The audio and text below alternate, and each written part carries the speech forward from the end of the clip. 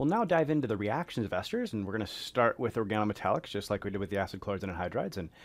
And just like with those, we're going to use excess Grignard because it's not going to just react once, it's going to react twice. Now, the first one is a substitution reaction, like we've seen with the acid chlorides and anhydrides, and the second one's going to be an addition reaction, and so you'll end up adding two equivalents of your Grignard end result.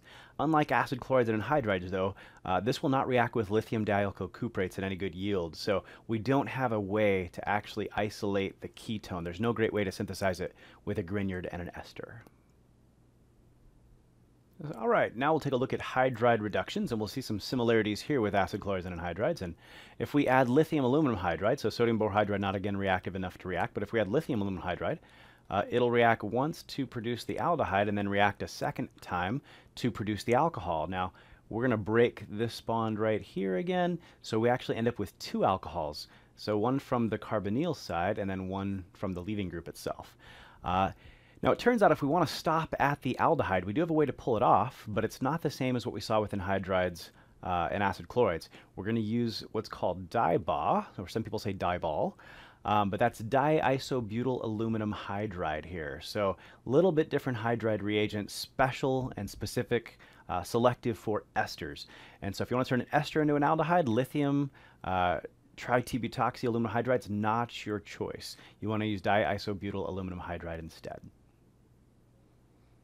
So finally, we'll look at the different inner conversions of the other carboxylic acid derivatives, and notice we can't make the acid anhydride or the acid chloride directly. Since they're more reactive than the ester, we can only make either what's equally reactive, like the carboxylic acid, or what's less reactive, like the amide or carboxylate.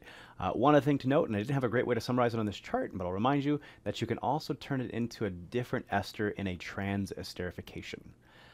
Cool.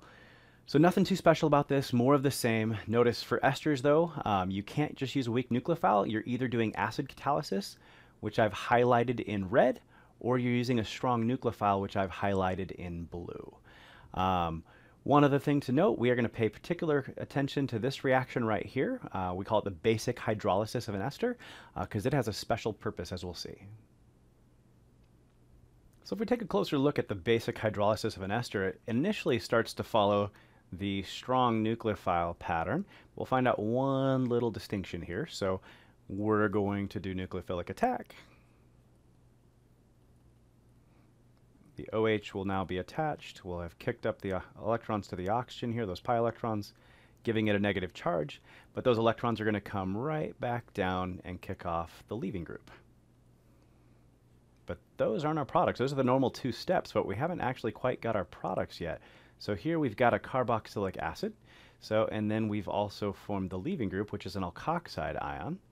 And in this case, the alkoxide is a strong base, the carboxylic acid's an acid, and so we're going to do one final proton transfer here. So our alkoxide is going to come and deprotonate the carboxylic acid, and that's where you actually get your final products. So we do the same normal, strong nucleophile mechanism, but because we formed two products, one's an acid, one's a base, you got one additional acid-base reaction going to occur. But that's how you get your carboxylate and your alcohol. And the reason I'm bringing this up, though, is that we have a special reaction that we call saponification. So that has some biological relevance here. So up here, I've kind of drawn a representation of a triacyl glyceride. It comes from a glycerol backbone. You can kind of see that highlighted in blue. And then three carboxylates, where R1, R2, and R3 are generally pretty long fatty acid chains. If we react this with excess hydroxide here, we'll hydrolyze each of these. And we'll end up going and breaking this bond here, this bond here, this bond here. And so we'll do this above basic hydrolysis of an ester in triplicate.